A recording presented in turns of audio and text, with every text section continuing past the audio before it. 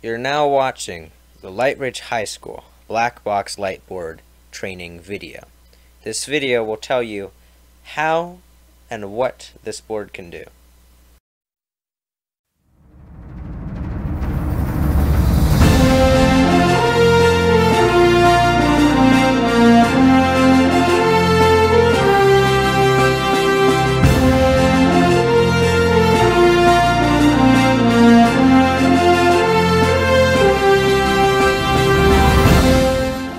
Firstly, let's start off with the basics. To turn on the board, you gotta make sure it's plugged in. Ensure that your ETC net cable is plugged into both the board and the wall jack. This may become irrelevant later on. To power on, simply press the blue button that is on the board. It has a little power button symbol underneath it. What makes us different to all the other schools is that we have LED lights fixtures in our black box, and they all factually do work. To operate the light board, you must ensure that 1 through 50 are completely all the way up at 100%. These control the power to the outlets for some reason. This may become irrelevant in the future. Turning off and on individual lights is easy from there. All you need to do is adjust their level using the digital slider. Do mind if you do have the fader page on page 1, which is 1 through 20.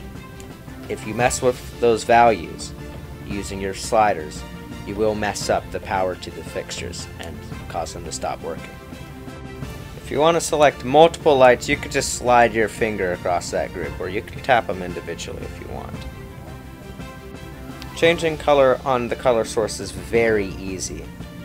You don't have to mess with no gels, you don't have to be up on a ladder, you have to make sure that there's enough gel for all your gel frames. No, you just got to select the color page. You just tap this tab, or you can just press the button underneath. In this tab, you can use the color page to select what color you want exactly.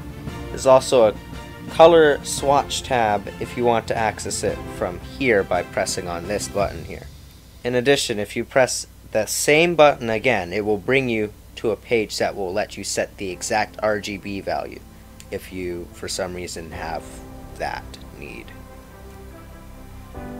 This board also can do strobe, which is very useful for like lightning and stuff. It's not something that you would do very often, and kind of makes your light fixtures cause a rave to go on in the black box.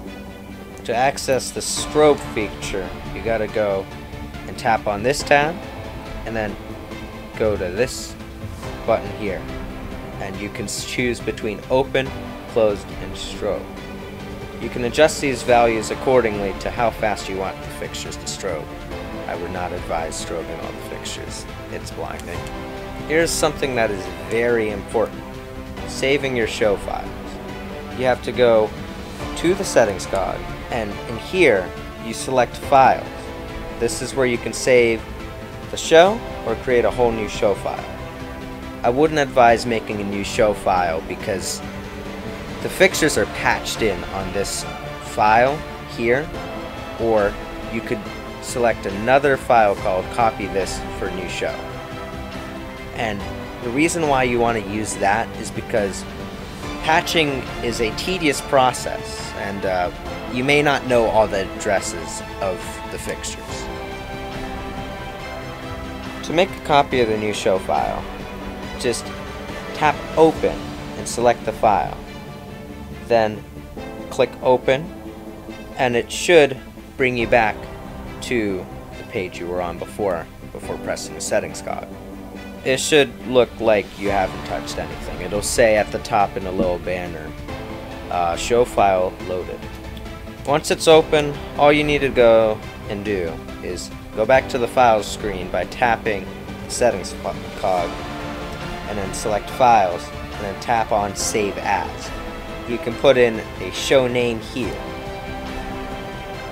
You'll have to let it load because it's going to make a copy for you, and then you should have your new show file. Here's how to open a show file. you just tap on the settings card, and from there go to File, and then tap Open, and then you can select whatever show file you need to open. Here's something exciting. Recording cues. To record your cues, just bring the lights you want up to the level that you want. Change your color and set their strobe.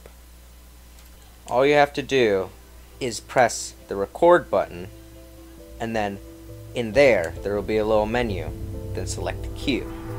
Once in the cue menu, you can set the number to whatever number cue you want. Do mind that you can do decimals. If you somehow mess up your cue recording, you can always put a decimal in between. Recording playbacks, otherwise known as your submasters, or you could call them faders or sliders. All you have to do is bring up the lights to whatever level, set the color, set the strobe. From there, press the same record button, and then you can just press the button underneath the fader that you want, and it will use that fader. Do mind if there's already something assigned, it will ask you, do you want to overwrite what is assigned? You can find your cue pages here at the top. You can also see your playbacks on the playback page, also right next to here on the top. There are some very common mistakes with this board, and especially now because the patch is kind of like weird. You have to have 1 through 50 always up at 100%. That may become irrelevant in the future, but something that is very common is that these 4 sliders here must always be up. If they're down for some reason, someone messed with your board, make sure that they are completely up, because it will not give you an output. If you're also not getting an output when those are all the way up, you can try restarting the board by just holding the power button until it shuts off. It'll ask you if you want to turn it to sleep, and it'll ask you to remove the power cable if you want to shut off immediately. It's also another thing that could cause you to not get an output. You need to ensure that your ETC net is plugged in. I don't know why it would become unplugged if it's already wired into the wall, but if it's unplugged, your board will not be able to communicate to the fixtures. It'll just say, oh, it's definitely on, trust me. If you ever have any more questions, or can't find anything you need through this video, just read through the instruction manual. This video is only meant to get you started. If there's something more advanced you want to do, you may always read the manual, and it will tell you exactly how to do it.